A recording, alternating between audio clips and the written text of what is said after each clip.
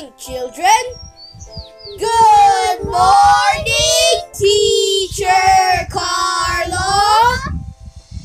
Today, we are in the book of Exodus. Today, I am going to read a Bible story about Moses and Pharaoh. Is the Pharaoh good? Let us find out. Moses and Pharaoh. One day, Moses saw an Egyptian being an Israelite workman. Moses was so angry that he killed the Egyptian. Then he fled Egypt and lived as a shepherd in the desert. Back in Egypt, Pharaoh made life even harder for the Israelites. How they longed to escape.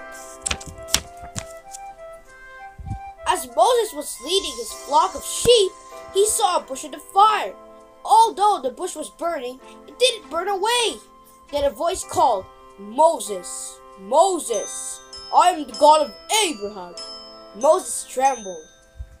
"The Egyptians are oppressing my people, the Israelites," said God. "I want you, Moses, to go to Pharaoh and tell him to let my people go." "I couldn't do that," said Moses. "I will help you." "But I stammer and stutter." "Please send someone else," pleaded Moses. "Take your brother Aaron with you. He's a great speaker," said God. So Moses left his sheep and returned to Egypt.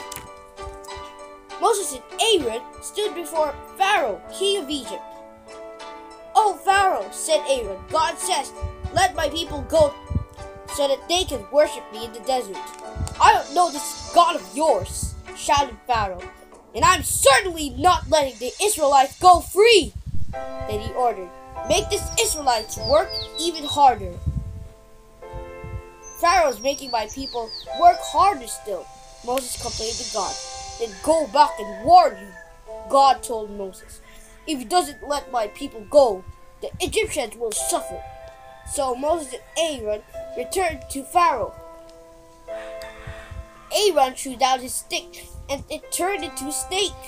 Pharaoh's magicians threw down their sticks too, and they also turned into snakes.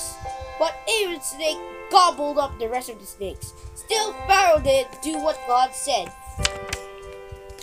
So God sent very hard times in Egypt. Moses and Aaron went to Pharaoh again. "God says, let my people go," said Aaron. "If you don't, he'll turn the river to blood." "I'll not let your people go," replied Pharaoh. So God turned the water of the river Nile to blood. No one could drink it. "Ask your God to turn the blood back into water," said Pharaoh. "Then I will let your people go." God did so, but still, Pharaoh didn't let the Israelites go. After this, God sent hordes of frogs all over the land. Still, Pharaoh did not let the people go. God sent swarms of flies across the land. Still, Pharaoh didn't let the Israelites go. God made all the animals in Egypt fall sick. Still, Pharaoh did not let the people go. Painful sores appeared on the Egyptian skin. Huge hailstones fell on their fields. Grasshoppers called locusts ate every leaf and every stalk of grain. Darkness fell across the entire land of Egypt. Still, Pharaoh did not obey God. And finally, God told Moses, "The firstborn of everything living in Egypt will die." To escape this, the Israelites must mark their doorways with lamb's blood. So the Israelites splashed their doors with lamb's blood. At last, Pharaoh told Moses, "Get your people out of Egypt." So the Israelites left. Moses led his people out of Egypt on the long journey to the land that God has promised them.